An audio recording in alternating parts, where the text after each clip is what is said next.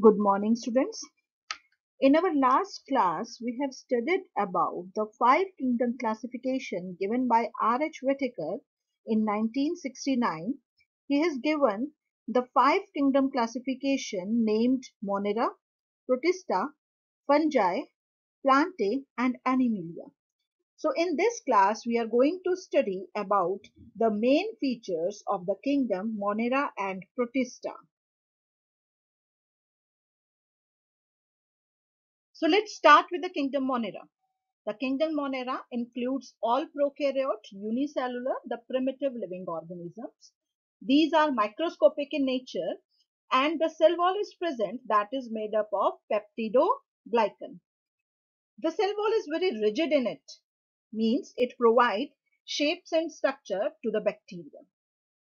These cell walls are present between the plasma membrane and a layer made up of glycocalyx. It is single layer in gram-positive bacteria, whereas it is double layered in gram-negative bacteria. So what are these gram-positive and gram-negative bacteria? These are the bacteria that show the staining in gram stain.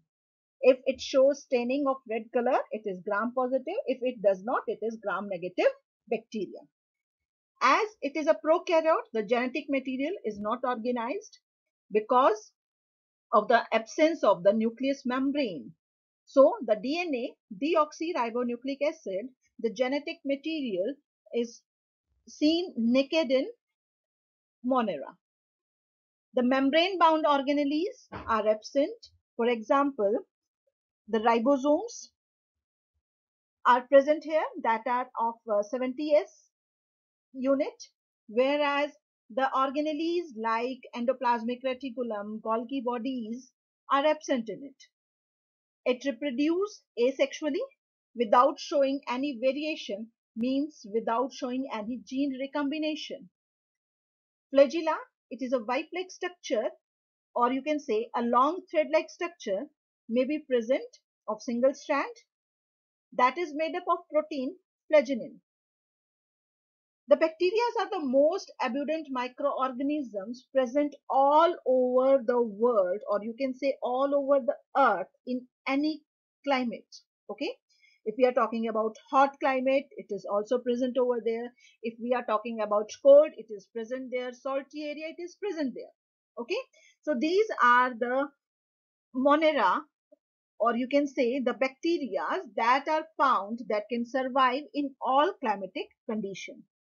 According to shape, we can divide bacteria in different forms. For example, if we are talking about a spherical shape, it is known as coccus. Spirulum, it is spiral in shape. Rod shape, for example, bacillus. And comma shape, that is vibrio bacteria.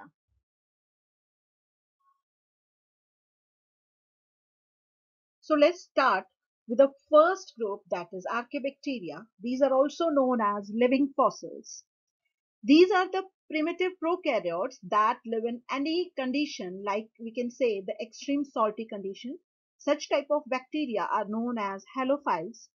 In hot spring, these are known as thermoacidophiles, and the marshy area, these are known as methanogens. These bacteria differ from other bacteria because they are having different cell wall structure. As in these cell wall, the peptidoglycan is absent. The membrane is made up of monolayer branched lipids. These bacteria are the anaerobes and maybe of two types. The first one is facultative anaerobes that survive in any condition, or we can say in the presence of oxygen they are able to survive. For example, thermoacidophiles. Whereas the second type is obligate anaerobes, means these are the bacteria that only survive in anaerobic conditions, or you can say in the absence of oxygen, but can survive in the presence of but cannot survive in the presence of oxygens. For example, methanogens. So what are these methanogens? These are the bacteria that are present in the gut. Gut means the alimentary canal of the ruminants. Ruminants are the herbivores. or you can say grass grazing animals like cows and buffalo. These bacteria help in the production of biogas from dung of these animals and also help in the fermentation of cellulose. Fermentation means breakdown of cellulose. Okay. The next category of Monera is eubacteria. These are the true bacteria, and in this category, the cyanobacteria is present. That is a blue-green algae. So these blue-green algae are gram-positive photosynthetic bacteria.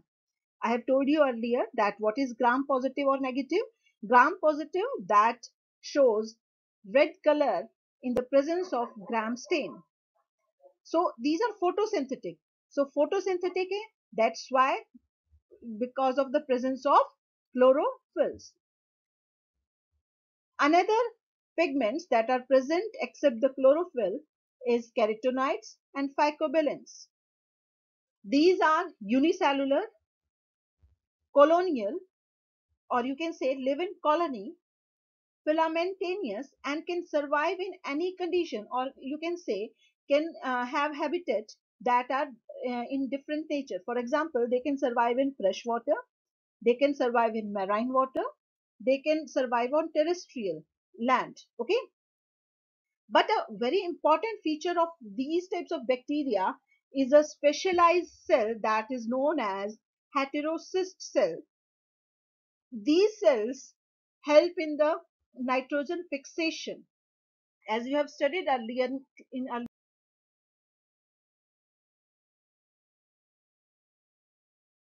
the second type of autotrophic eubacteria are chemosynthetic bacteria. These bacteria oxidize inorganic substance like nitrate, nitrite, ammonia to produce energy, or you can say these bacteria help in the biogeochemical cycle of nitrogen, phosphorus, and sulfur. Then the other type of bacteria are heterotrophic bacteria. These bacteria act as a decomposers. For example, the eubacteria help in the formation of curd. So the lactobacillus bacteria is a form of eubacteria. Some bacteria help in the formation of antibiotic, and I have told you earlier that some help in the nitrogen fixation in leguminous plant. For example, nostoc or anabilum. Some of these bacteria are pathogenous. Pathogenous means disease causing bacteria. So such disease that are caused by these bacteria are cholera, typhoid, tetanus, citrus canker. Citrus canker is a plant disease. Okay. These eubacteria are able to reproduce by fission, but in some unfavorable conditions, they can produce small spores. And these spores are the reproductive unit for these bacteria, showing the sexual reproduction whenever they got favorable condition. One of the most important example of this type of bacteria, or you can say eubacteria, is mycoplasma. It is the simplest, the smallest cell of the world. In earlier classes, you have studied about the smallest cell is PPLO, pleuropneumonia-like organism. It is also known as mycoplasma. So these are the bacteria that lack cell wall and can survive without oxygen, and you can say these are the bacteria that can cause disease in plant as well as animals. Now start with kingdom Protista given by Ernst Haeckel. It includes all the unicellular eukaryotes that live in colony form. These are aquatic. So these are the connecting links between Monera and multicellular eukaryote. The kingdom Protista shows the mode of nutrition, autotrophic as well as heterotrophic. If we are talking about autotrophic, it shows photosynthetic mode of nutrition. So some of them are having chlorophyll in them for photosynthesis process. If heterotrophic in nature, these may be saprophyte, parasites, or holozoic. Saprophytes that survive on dead and decay organisms, parasites that can survive on a living host, whereas holozoic that convert complex food into the simplest form before absorbing it. For locomotion, it have flagella that is 11 standard in the arrangement, or you can say with 9 plus 2 arrangement of microtubules. These are the small unit for the flagella and cilia. These units are made up of tubulin. As protista is eukaryote, so it have membrane bound nucleus in it that consists of two or more DNA molecule as a genetic material in it. It reproduces asexually by binary fission, multiple fission or budding, whereas sexually by the process of self-fusion and zygote formation. The first group of protista is chrysophytes. These includes all the golden algae and diatoms that are found in fresh water as well as marine water. These are microscopic in nature, so it is very small. That's why we can say we can only identify it if it is in the form of colony. They can move, or you can say float from one place to another by water currents. These are photosynthetic in nature, so having chlorophyll pigment in them. A special feature of diatoms are these have cell wall forming an overlapping shells that fit together like a soap box. The wall is embedded with silica and is indestructible, or you can say cannot be broken down easily. These diatoms left behind a large amount of cell wall deposit on their habitat. So after accumulation over a billion of years ago, the earth where these cell wall get deposited, it is known as diatomaceous earth. Means वहां पर आपको सिर्फ cell wall की complete layer नजर आती है. Okay, it is gritty in nature, means having brittle, or you can say sparkle showing in nature, and silica is there, so silica is very slippery in nature, so it is used in polishing, filtration of oil, and forming of some medicinal syrups. These are also known as the chief producers of ocean, as most of the phytoplankton is in the form of diatoms. The second group is dinoflagellates. These are again the marine and photosynthetic organisms. They can appear in any color. It may be yellow, green, brown, blue, or red, depend upon the main pigment present in them. For example, if we are talking about plants, so plants have green color because of the presence of chlorophyll, and the color of flowers is because of the presence of other plastid in them. Similarly, in dinoflagellates, the color appearance depends on the main pigment that is present in the cell. The cell wall again here is made up of cellulose. These dinoflagellates have mostly two flagella, one that is present longitudinally and the second one is that is present transversely in the furrow between the wall plate. One is longer and one is smaller in size. The red color dinoflagellates, for example, Goniaxylus, undergoes rapid multiplication by binary fission quickly and make the sea appear red.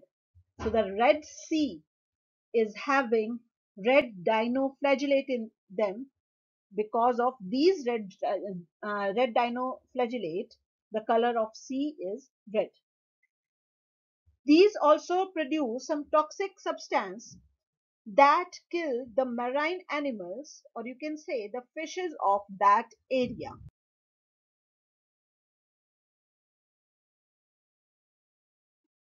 The next group is euglenoid group.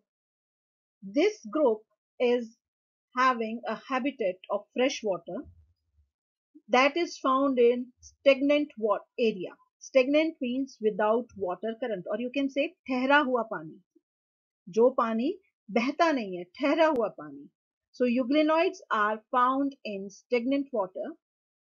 Instead of cell wall, these contain a protein-rich layer called pellicle. This layer make it flexible, as the cell wall is rigid and it is not having any cell wall, so the body of euglenoid is flexible in nature. They have again two flagella, a short one and a small one, a long one. They are photosynthetic in nature, so they are having chlorophyll in it.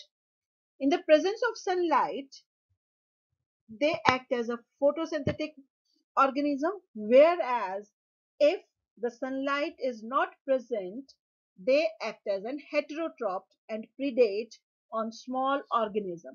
जब sunlight presence होती है तो ये photosynthesis process करते हैं, लेकिन अगर sunlight absent है तो ये छोटे छोटे अपने से भी छोटे जो organisms हैं उनको खाते हैं. The most evident example for euglenoid is euglena. The next one is slime molds. Slime molds are saprophytic protista. Saprophytes means that survive on dead and decay organisms. So they have body that moves along decaying twig and leaves engulfing organic material. So they can produce some digestive enzyme and convert it into the simplest form and absorb it. Under suitable condition, they form an aggregation called plasmodium, which may grow and spread over several feet. Okay, so these are having the animals that aggregate. Aggregate means after division, as plasmodium as a property that if it is not getting any favorable condition, it shows multiple fission. Same with is with slime molds. Okay, so they can aggregate to form, or you can say to spread over a large area. During unfavorable conditions, the plasmodium differentiate and forms fruiting body having spore on the tips. And these spores have two walls on it.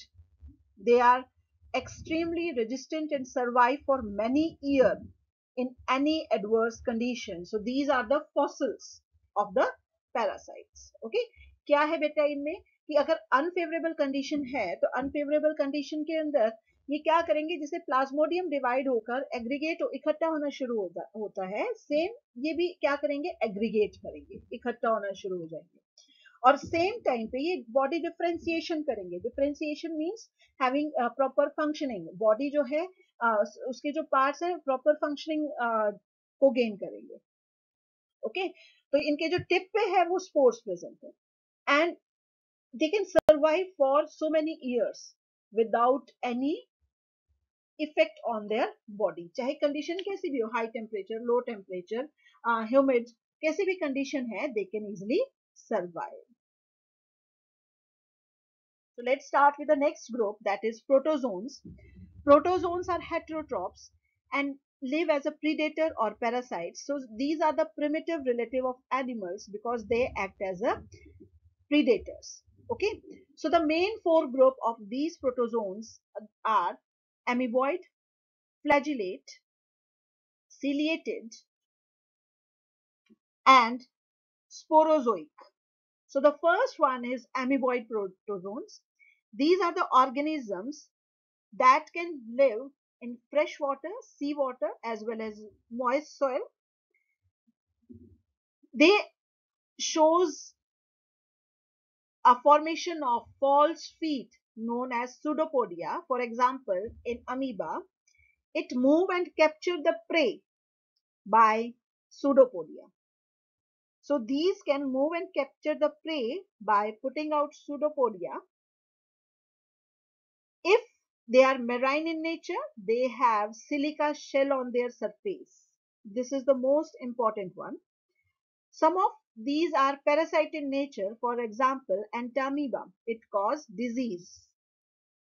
The next one is the flagellate protozoans. These are the free living or parasitic protozoans that are aquatic and have a flagella for locomotion. Flagella is a hair-like structure that is present on the body and help in locomotion process. These are parasitic in nature and cause diseases.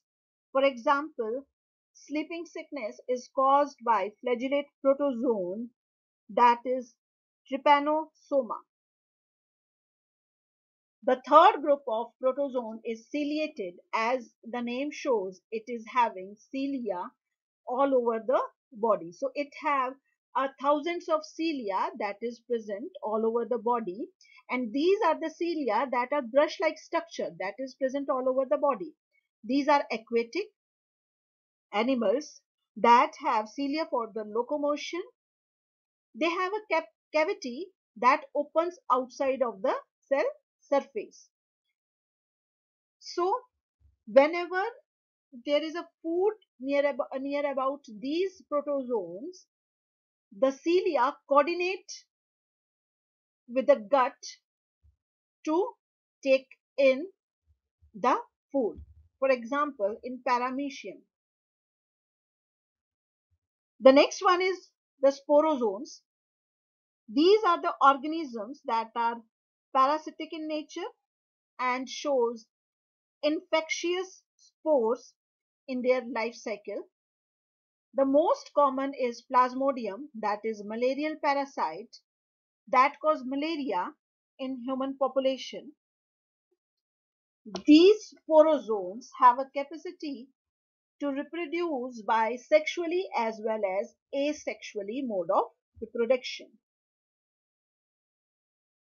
So today we have studied about two kingdom. The first one is Monera and the second one is Protista. So what you have to do, you have to read it thoroughly from your NCERT book.